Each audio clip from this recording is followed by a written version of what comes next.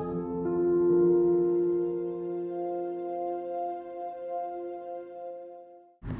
this video, I will go over how to create a galaxy tumbler. There are a lot of different ways that you can create them, and this is the way that I have found that I like to do and that works for me. So you can tweak this or choose different ways to do it. There is a lot of different ways, but I start with a black painted cup as my base, and then I do what I'm doing here in the video, which is I create some white areas and kind of just dot on some white paint. And the reason why I'm doing this is because if you just have black as your base, a lot of the colors that you're going to use that are shifting colors, you're not going to be able to get the true color of that glitter unless you have it on a white base, or you're able to use a ton of glitter to build it up to get to that color.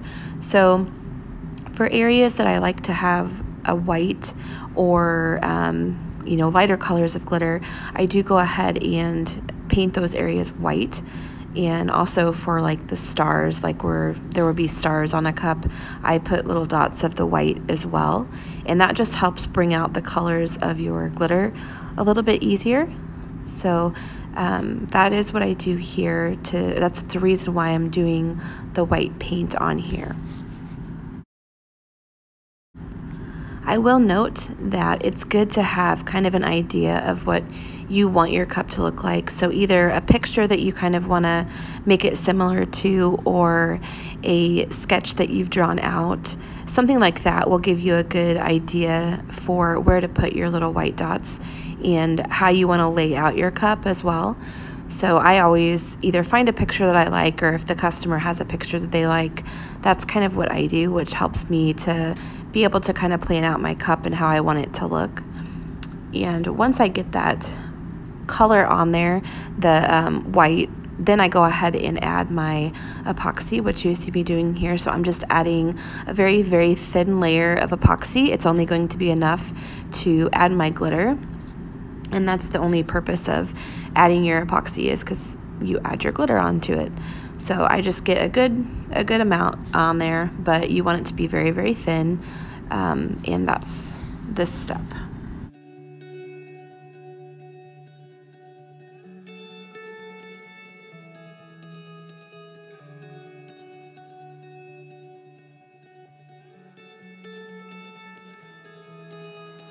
God of creation, there at the start, before the beginning of time.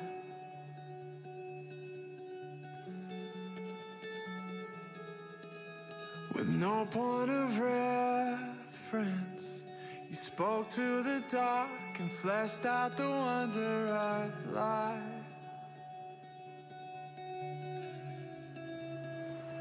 And as you speak, 100 billion galaxies are born. In the vapor of your breath, the planets form. And if the stars were made to worship so loud, I can see your heart in everything you made.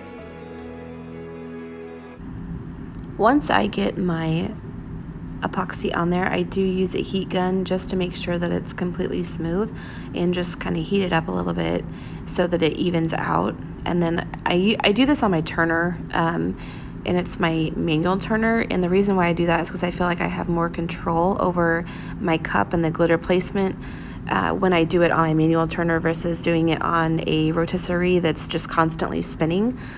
I can't stop it from spinning if it's on the rotisserie, but if I need to go back or move my glitter or change where it's going, if I have it on my manual turner, I can do that because I can just turn it how I want it and apply it like that.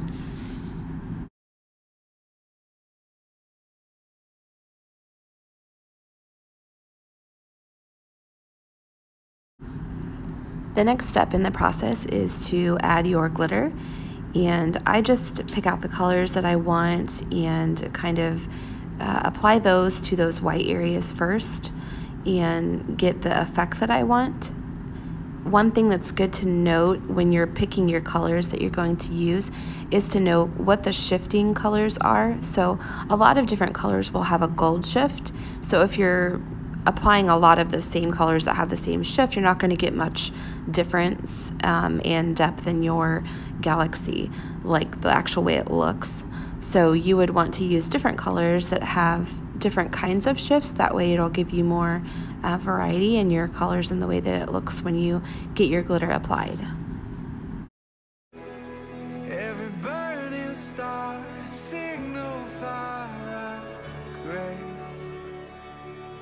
And if creation sings your praises, so will I.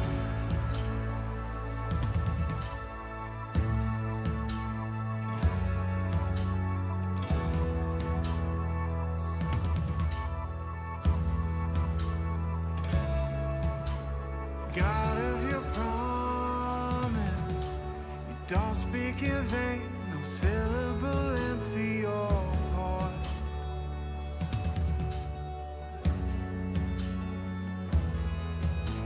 For once you have spoken, all nature and science follow the sound of your voice.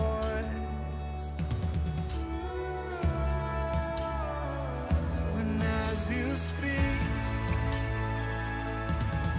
100 billion creatures catch your breath, evolving in pursuit of what you said. And if it all reveals your nature so alive, I can see your heart in everything you say. Every pain is. Another thing to remember as you're applying your glitter is that as you add more and more glitter, the color will come out more. And like I said, with the reason why I do the white behind it is because I want to use more of a light or white colors along those areas, or it's a hard color to actually get the full effect on, so I use those in the white areas. But if you do apply more glitter, your epoxy will soak it up, so depending upon the look that you're going for, you can just continue to add more glitter until you get that full color that you want in those areas. And that's what I'm doing here, is I'm just kind of going through and adding. I had a galaxy kind of area that I wanted to have, as well as a nebula that I wanted that had a very white center, and that was why I painted the white beforehand, and then I added the glitter on top of it. I do want to make sure that my paintbrush strokes aren't really seen, and so I always add enough glitter so that you can't really see too much of the actual paint, because I want to see the glitter and the sparkle. I don't want to see the actual paint strokes of my brush. So I continue to add glitter in those spots until I get it completely covered, and that helps with it. This color that I'm using here is a good one for galaxies because it has a lot of different colors in it, as well as some little holographic flecks. And so I wanted to give more dimension to the black areas of my tumbler and not just have them be a simple black. And I used this glitter to give it just a little bit of sparkle and a little bit of extra dimension.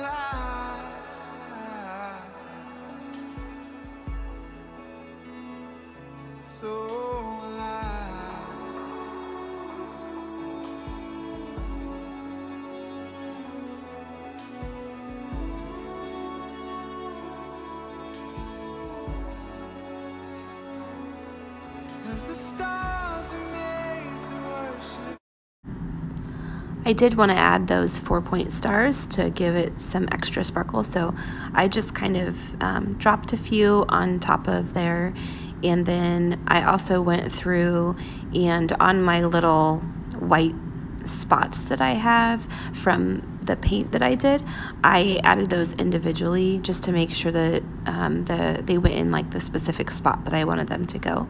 So that was also something that I did just to add an extra little effect for the galaxy.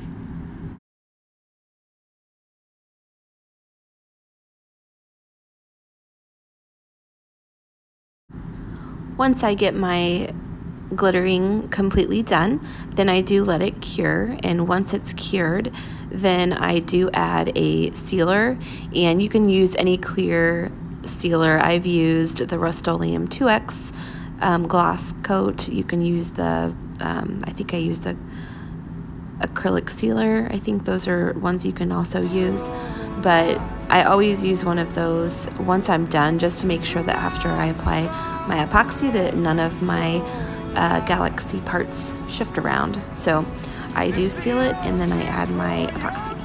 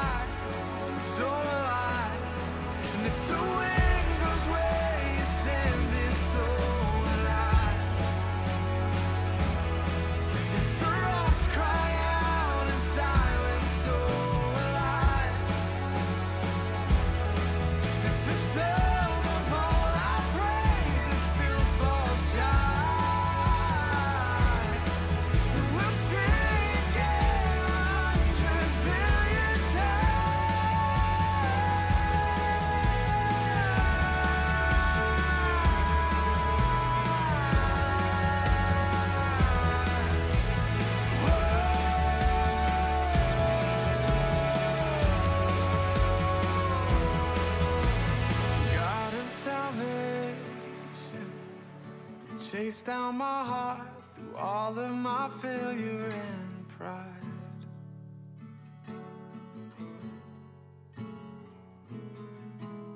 On a hill you created, the light of the world, abandoned in darkness to die. Thanks for watching. Like and subscribe if you'd like to see more. Drop me a comment if you have any questions.